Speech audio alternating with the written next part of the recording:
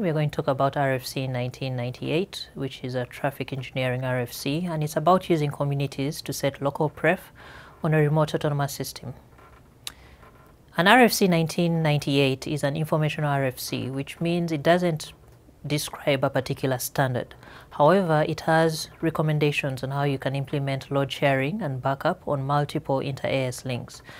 And the way it works is you use BGP communities to determine what the remote AS is going to set the local preference as on each of these links.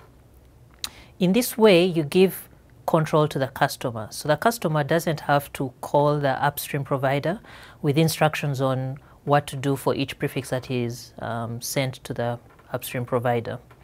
And it also simplifies the upstream's configuration because they can use the same template to many different customers. And the main gist of the RFC 1998 was certain community values were defined to have particular meanings. For example, AS and then the AS number and then the community 100 would mean to the upstream provider to set a local preference of 100, and this would be the preferred path. If you had an AS number, then community value of 90, then you'd set a local preference to 90. Or if you had 80, then you set a local preference to 80, and similarly if you had 70, then you set the local preference to 70. And this has certain implications. So if it's 100, then this is the preferred path. If it's 90, then this is the backup if it's dual-homed onto that particular AS. If you see an 80, then it indicates that the main link is probably on another ISP with the same AS path length. And if it's a 70, then the main link is to another ISP. Now, the upstream ISP is the one who defines which communities are going to be used. And the customers then attach those communities they want to the prefix announcements they are making. And as a simple example, if you have your upstream as AS100 and you want to declare a particular path as a backup path, what your customer would do is create a community 100:70 and send that to AS100 attached to a particular prefix. AS100 receives the prefix with that community 170 tagged and then set the local preference on that particular prefix, on that particular announcement to be 70. This next slide shows you the sample router configuration for the customer. So the customer is in AS130. So you have router BGP 130, and for this example, let's look at IPv4. The neighbor would be the IP address of the upstream provider, and we're using a route map, and the name is AS100-out in the outbound direction. Now we have an AS path list that we are going to use later inside the route map, and the filter list just says permit and then the empty AS path, which means permit anything that has been originated from this particular network.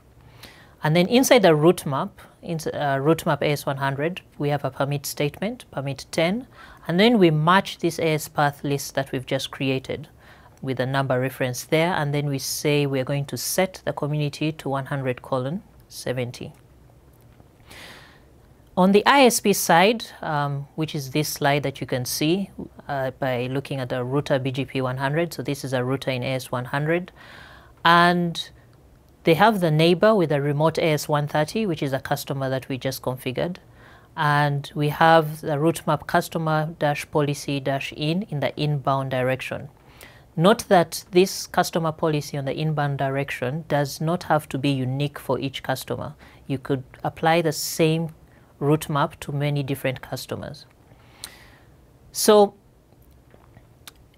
inside the community list that you create with the IP community list 7, you say permit 170, and then if something means home to another ISP with equal AS path length, you can say community list 8 permit 180, and then you could have backup routes, which is community list 9 permit 190. And this is a way you can easily tell which local preference you want to apply by just the number of the community list that you're going to be using. So this slide shows you the configuration that we should apply to the route map to match these communities. So the first statement matches the community 7, the community list 7, which we saw on the previous slide, is to permit 100:70, and it's going to set the local preference on any advertisement that matches this to 70. And we haven't looked at examples of the customers sending different communities, but if it matched community 8, we'll set the local preference 80. If it matched community 9, we'd set the local preference 90. And lastly, we set the local preference to 100 to anything that doesn't match any of the ones above. So your default local preference is 100. A local preference of 100 is the default local preference, but it helps to have it explicitly configured in the route map so that somebody who's debugging can tell what the intent is. So RFC 1998 was an inspiration for a way of making these many different community policies work. And they are no standard communities for what the ISPs are going to do. But best practices today consider that ISPs should use BGP communities for the multi-homing support of traffic engineering. And what most of the larger ISPs are going to document this inside their AS objects, inside the internet routing registries that have their documentation about how they plan to use these communities. So last, we have a simple example. We have 2 links to an ISP. One link is primary, the other one is backup, which is what we just went through quickly. And on the left of this diagram, you can see AS100 with routers C, D, and E. And on the right, you have AS65534 with routers A and B. The link between routers A and C is meant to be the primary, and the link between B and D is to be the backup. And the plan is AS100 is going to aggregate for AS65534. So how do you implement this? You announce the /19 aggregate on each link. The primary link makes the standard announcement of the /19. The backup link sends a community that signals to AS100 that the local preference should be lower. So when one link fails, the announcement of the /19 aggregate continues on the other link, and that ensures continued connectivity. So for router A, which is the customer router in AS65534, you have this configuration. So we're setting a prefix list to make sure that we're announcing just the aggregate and nothing else. And we're accepting the default route from our upstream. On router B, we do the same thing. We have the aggregate, which is being announced out. We are accepting the default route in, but we additionally have a route map, router D-out, set on the outbound. Additionally to that, we also have a route map on the inbound, which we shall look at in the next slides. So for the outbound, router D-out, we have a permit 10, which matches the aggregate and sets the community to 100:90. 100 is the AS of our upstream, and 90 is what we want them to set a local preference. And then we have a second statement, which is permit 20. So if anything doesn't match the aggregate, you want it to be permitted, but you don't want to set a community on anything else. So for the inbound route map router D permit 10, you want to set your local preference to 90 because they're going to send you the same default route that they sent to the router A. Now, router C's configuration, this is the ISP's router on the main link, has customer in, default out, and the default will permit just the default route, so there's no LE or GE, it's just permit 0.0.0/0.